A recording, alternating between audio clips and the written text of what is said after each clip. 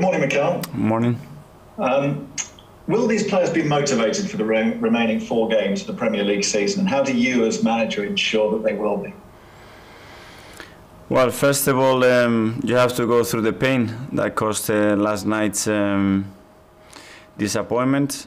And after that, we have that responsibility and we have to be professional. We know that we have 4 games to play, which is still things to define. And the best way to do that is on Sunday, go out there and show how much we care, how painful that was, and win the football match. Do the players feel that pain, and will they feel that responsibility over the next 4 games? They do feel the pain. When you look at the state of that dressing room, it was sad because they put so much into it. They tried to go through every obstacle that we had in the competition and around, and this is a result-based sports, and an inch can define success or failure, and it happened. If that ball goes in from over yesterday or the other 2 big chances that we had, we are talking about something different. But unfortunately, you are not. And with the same context, with the same conditions, with the same game, but the different results. And this is what we have to accept, because unfortunately, that's the beauty and as well the difficulties of this sport. Many Arsenal supporters this morning, Mikel, are fearing that they may have to get used to being a mid-table side and being out of Europe. Do you share those concerns? I understand those concerns, because when you are out of the Champions League for 5 years, it's not just a casualty, it's a trend. And there are facts to support that trend. And as well the final years, how it was achieved, the Champions League as well. So there are things to change, that's for sure, because no one is going to accept that at this football club. I'm not going to accept that. And the fans, they're not going to accept that. So we all have to push together to achieve something very different. So could we explore that a little bit? Because you're absolutely right. This is a trend. And I suppose as a manager, you do not want to be in a position where this trend continues. No. So why? Why is the trend going the way it is? I think it's things to analyze more internally. I'm sorry. We have done that. There are things that we cannot discuss here. I take full responsibility for my part, for sure, since I arrived here.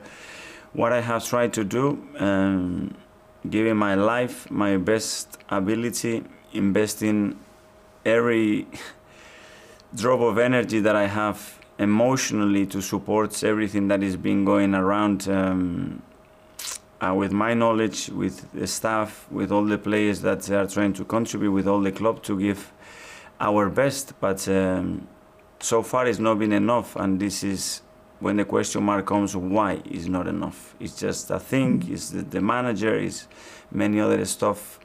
What is it? And then this is football. Again, I repeat myself. Last night, that ball goes in, you win 1-0, you are in the final, and it's a different world. But today, that world doesn't look very nice. Can I ask you, tactically, in terms of what you're trying to achieve as a football man and as a coach, is there a problem, Mikel, in conveying what you want to achieve with your styles and systems to this particular group of players? It takes time, and it takes a lot of specificity in what you want. And I said many times, we are not there. We are not able to execute that consistently enough throughout games, or consistently enough in consecutive games. And that comes with practice, that comes with recruitment, that comes changing some mentality. It's a lot of things that have to be in place, because as well the level in the league has excelled to a level that it didn't exist in the past. And they've done so well with time and resources, and obviously with a lot of clever people making big decisions. And a final question from me. I mean, you can't have had much sleep after last night, but when you're leaving the ground and getting the short amount of sleep you would have, and waking up this morning, do you ever question whether you are the right man to lead Arsenal out of this predicament? What I felt last night is it was a deep pain, because the moment the club is at the moment, with everything that's been through in the last months,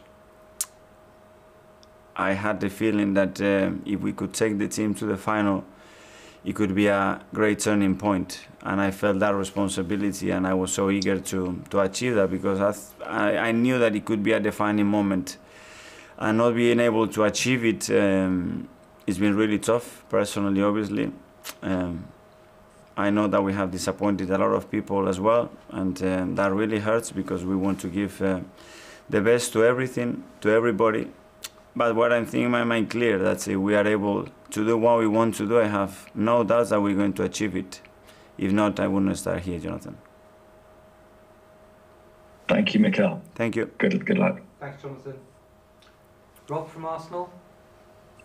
Hi, Mikel. Hi, Rob. You'd have been through other painful moments, of course, as a player, as a manager. How long can you allow yourself to sort of feel that pain and harness it, if you like? On how quickly do you have to just try and forget it, as difficult as that is? You have no time, because we have a game on Sunday. We have a training session this morning, and it has to be by today. When you leave that training ground, most of it has to be out of the system. I think you have to leave some of it in your system and use it the right way as an energy driver in the game on Sunday. You spoke last night about how you were devastated, all the players were devastated. I think the last player to leave the pitch was Emile Smith Rowe. On a really disappointing night, he was one of the real bright sparks on the team. How important is he for the future of the club? Players like him who want that responsibility on the pitch, even at 20 years old. Well, they took the responsibility, and the second half they really tried. He had a big chance to score, and I think that's where he was feeling responsible, which is a good reaction from him. But we have to bear in mind that those players have never played a game like that, and it's the first experience, and they have to go through that, and they will learn. Is one of Emile's biggest qualities his bravery, in terms of he constantly demands the ball. He's not afraid to try things. Yeah, because if you don't have this quality, you cannot play at the highest level. I think it doesn't matter how old you are, but it has to be in your system. It has to be part of you, that you want to be able to take the ball anywhere, under any conditions and under any kind of pressure.